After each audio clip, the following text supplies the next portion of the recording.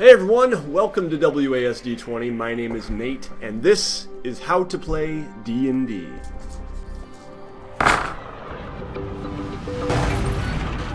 So this time on How to Play D&D, we're going to be learning all about how magic works in the game.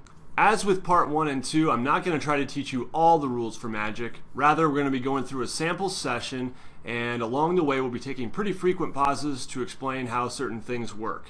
If you want the full rules for magic, I definitely recommend you read about it in the magic section here in the Player's Handbook, or in the free Basic Rules PDF, which you can get online. And as always, I recommend you check out my website, wasd20.net, where you can find the Beginner's Guide to D&D 5th Edition. Alright, without further ado, let's get down to the game. Alright, so we are going to begin our session today in the bedroom of our main character, our player character, Shaunus Briswell. And the DM usually begins a session by setting the scene with some short narration. I'm going to be putting on a funny DM voice, as I did last time, just so you can tell a little bit better when I'm being the DM and when I'm talking as the player. And I will also be using the red die when I'm talking as the DM, and I'll try to put out the purple die when I am talking in the voice of the player. Alright, so I'll start by setting the scene as the Dungeon Master. You are Shaunus Briswell, a young novice wizard who has been working under the great master wizard, Haelrin the Wise. You wake up one morning in the 3-story building that comprises your master's study and living quarters to a commotion downstairs. What had you been doing in your bedroom as you prepared for the day? Well, as a wizard, I had probably been walking around, waving my hands, readying my spells for the day, and kind of practicing and getting in the routine so that I can look good in front of my master.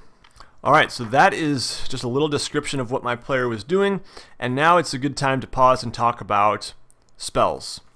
So for our purposes, we're mainly going to be looking at how spells work for a wizard, because that's what our character is. But understand it works a little bit differently for each class. Here are the other spellcasting classes, but really any class in D&D could get spells if you work it right. Here's a really helpful way that I look at spells when we talk about preparing spells, as our main character has been doing here. What are we talking about? First off, at the bottom of our pyramid here, we have known spells.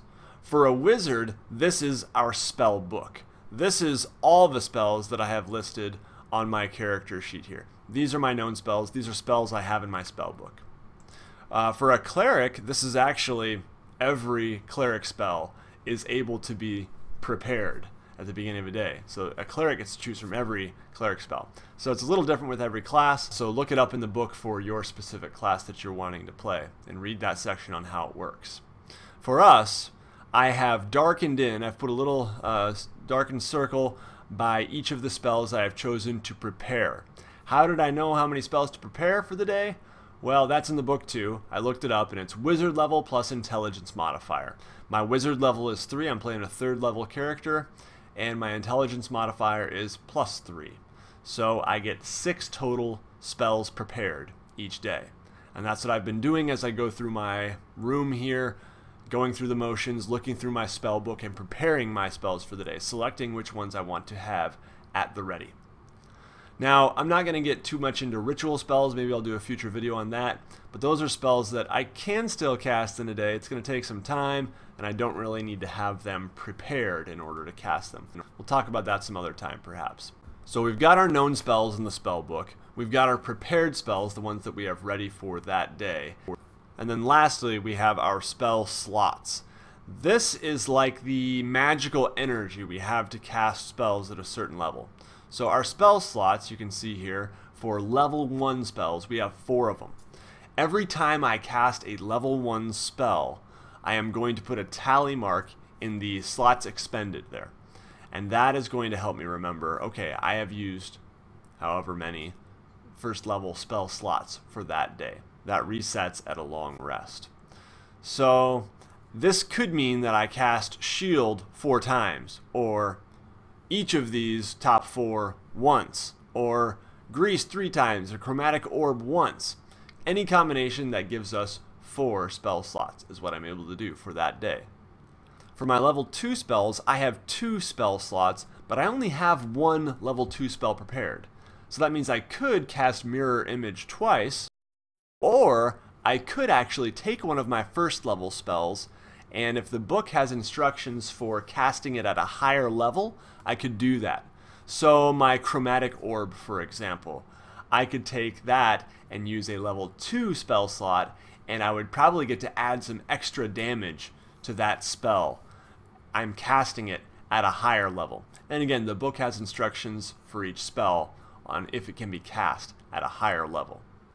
So what about those cantrips up above? Those are spells that are actually exempt from the regular rules of spell slots and all this. Those are spells that I can cast anytime at will, and that's really nice. That's a nice thing about 5th edition, is there are some pretty cool spells that I can cast unlimited. I don't have to worry about spell slots for them.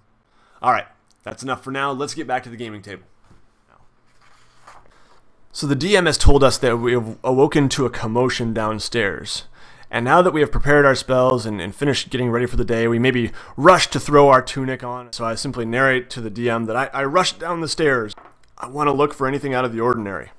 And the DM might say, "Firstly, you have noticed that Halrin had been acting strangely as of late. And as you quickly dress and enter the main floor, you find it looks very disheveled.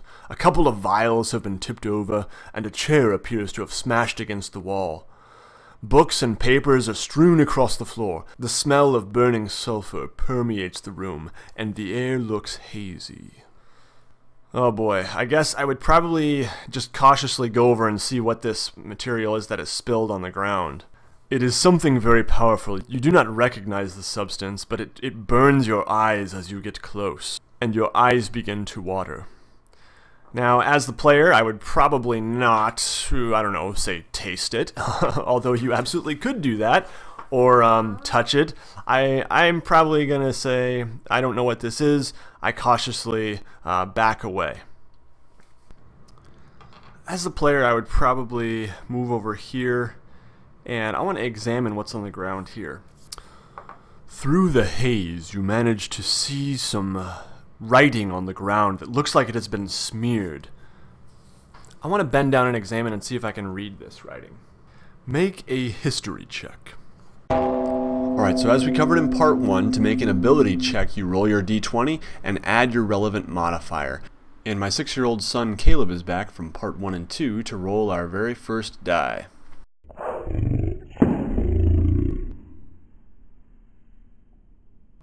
We get a 13, and our history skill is 5. Now this is a knowledge check, and some DMs decide not to have you make knowledge checks. They just tell you whether or not your character would know something. But most DMs will have you make a check, and so we got a 13 plus a 5 there is 18. So what can I determine with an 18 history check? Since you do understand Infernal, you recognize this as an ancient form of Infernal language. It is a summoning spell of some kind. What could this be? All of a sudden you hear the flutter of wings, and an imp appears above you, near the ceiling of the room. Roll initiative. Alright, I'm going to roll initiative for the monster. Caleb's going to roll for the player. Oh my goodness. That's crazy. Alright, so the imp rolls a natural 1 and the player rolls a natural 20. So the player is going to be going first, that's for sure. Wow. As the player, I think I'm going to actually step back a little bit. 1, 2, 3, 4, 5. And I am going to kind of crouch behind this chair.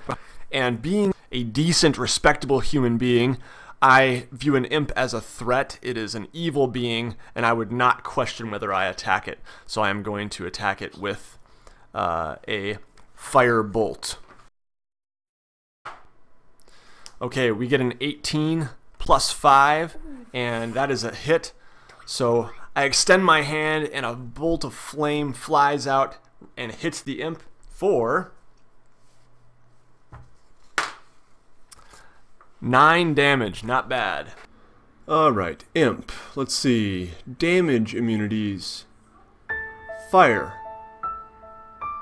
Oh no. Oh no. Oh no. I've been working on this video for weeks. Oh. Please don't make me film it all over again. No. You know what? We're actually going to take this and we're going to use it for good here. We're actually going to use this as an opportunity to talk about the fact that the rules ultimately don't matter as much as people having a good time. And are we having a good time here? You better believe it. Alright, let's move on. Alright, now some of you may be wondering, how on earth did he get those numbers? How did he know what to roll and what to add and all this with the spell, right? And the answer to that is pretty simple. Each spell has a description in the book, and you should look that up. You should learn those, and you should probably write them down somewhere. Now, a couple options and a couple tips I'll give you. One option would be to have your spell sheet here and just write the page numbers here, and maybe even bookmark them with a little sticky note in the player's handbook so that you can really quickly look them up when it's not your turn. That's a key there. Don't try to look spells up when it's your turn and people are waiting for you. Another option would be to make some little note cards, some 3x5 index cards or something. You can just write down your main spells that you know you're going to be using a lot and write down a little description of them. Speaking of spells you know you're going to be using a lot, I wrote down on my character sheet my Firebolt spell in the attacks near the names of my weapons. It's an offensive cantrip, and I can see myself using it a lot, so I'm just going to write it down there. +5 to hit, and 1d10 fire damage. So that's another way to keep track of it. Lastly, Gale Force 9 does make these handy spellbook cards for D&D 5th edition that are really nice to have. They've got clear descriptions, and they're pretty good quality, and you can get them at your local game shop perhaps, or check online. I'll also put a link to my own review of the cards down in the description below, and you can check that out for more info. As for the actual Firebolt spell, you can see here that we have to make a ranged spell attack. That means that we roll our d20 and add our spell attack bonus, which you can see on our character sheet here is +5, and that determines if we hit. And if we hit, it's 1d10 fire damage. There are a lot of other offensive spells, like this Flame Strike you can kind of see on the bottom right, in which a player does not have to make a rolled attack. Rather, the enemy actually gets a chance to make a save to avoid some of the damage. Alright, now let's get back to it and see how the imp handles this 9 fire damage. The imp cries out and shrieks as it has been hit by this firebolt, and all of a sudden, poof, you see it completely disappear. Alright, so in this case, as the DM, I have used the imp's ability to become invisible. The imp magically turns invisible until it attacks or until a concentration spell ends. So it's casting an invisibility spell. Now, as the player, I could choose to keep looking for it and try to find this thing to destroy it, but it looks like I injured it pretty badly, so I am going to definitely keep my guard up, but I want to still begin investigating this room and find out what happened here. Where is my master? This destruction does not look like it could have come from this imp alone, so yeah, I'm going to move around here and see what I can see. Do I see anything out of the ordinary as I'm walking around the room here? Make a perception check. Perception with the d20. Alright, we're doing some good rolls here today. 17. Perception. 17 plus 4 is 21. You see many things out of place, but in particular you notice a tapestry with some rubble beneath it, and you feel a slight stirring of the air coming from that direction. Oh, okay, I'm wondering if this is perhaps where the imp has gone, or what is over here, maybe a hidden compartment. I am going to stand back here, and I am going to use Mage Hand to slightly lift the tapestry and see if anything is behind it. You do so, and you notice a darkness, an open space behind the tapestry. Alright. I am going to grab a torch off the wall here, so I have a torch in one hand and my staff in the other, and I'm going to enter this space. You have to duck your head low to get through this opening, but as you do so, you see a narrow staircase. It looks rough-hewn out of the stone going down. You were not aware of any basement to this dwelling before this point. I'm going to cautiously go down the staircase and see if I can hear anything. You do not hear anything at this point. Alright, what do I see as I enter this room? You see a makeshift bed and bedroll in the corner, tables with papers and various writings strewn about, some weapons on the ground. There's a dirt floor in the room, and it overall has a very dingy feel and just a stale and musty smell in the air. Alright, I'm going to approach this table and see what I can see on the table. You see various notes of spells and components, typical wizard writings.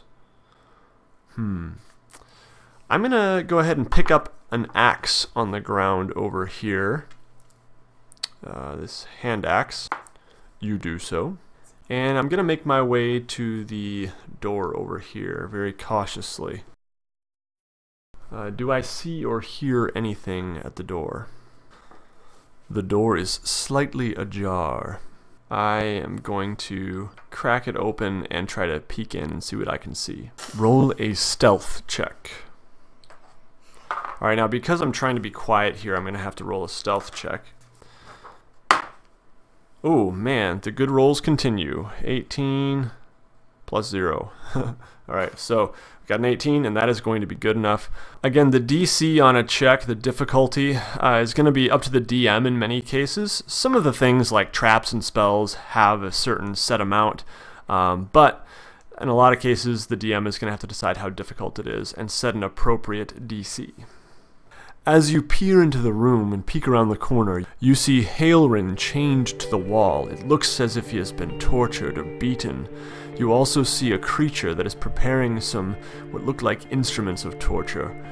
This is a humanoid creature with gray skin, dressed in common clothes. Well, sorry my friends, I'm leaving on a cliffhanger once again, but hopefully you've enjoyed this and you've learned some things. In part 3 we've covered just the basics of how magic works in the game. But stay tuned for part 4 because we are going to continue this adventure, and we are also going to learn about more rules for magic, as well as talk about some of the other basic rules for D&D, things like advantage and disadvantage and some other stuff. If you liked this one, make sure you give it a thumbs up. Hopefully you found it helpful, and I'd love to hear from you down in the comments below. If you have any questions or comments, let me know. Alright, you'll be seeing me again with part 4 real soon. Take care everybody.